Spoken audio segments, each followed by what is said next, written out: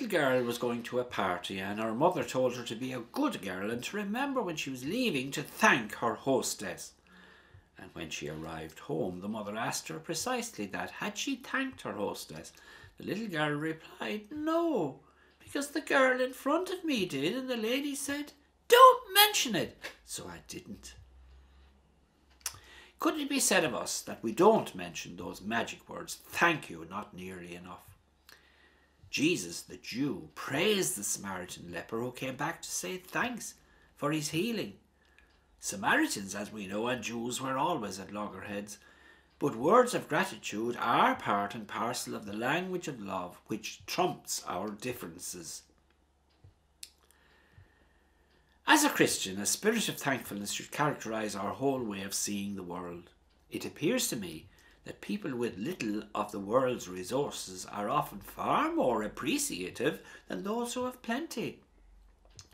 It often amazes me when I see the smiling, happy faces of children in other parts of the world who may live in shanty towns and have scarcely enough to eat.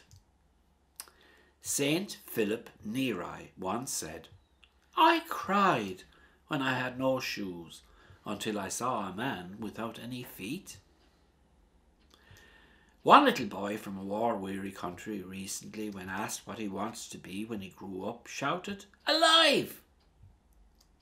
Do we thank God for the number of times in our lives when we've cheated death?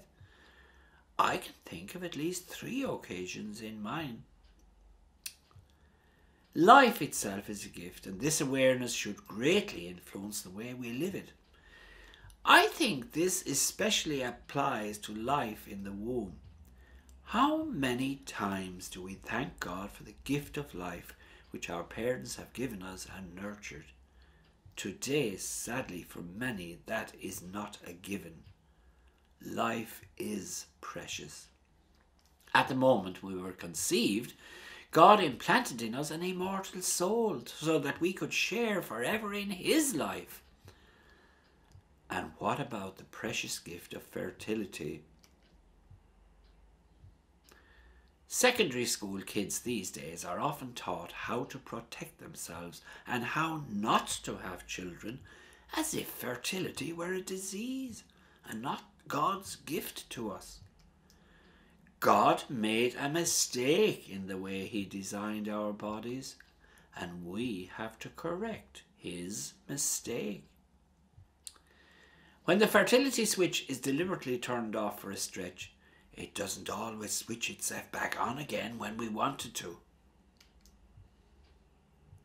In the baptismal ceremony, whilst praying over the mother, the priest says, she now thanks God for the gift of her child. May she be one with him or her in thanking God forever in heaven. Now that's what it's all about.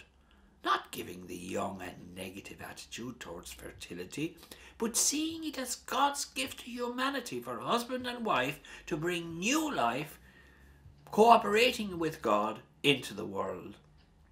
That's something to celebrate and be really thankful for.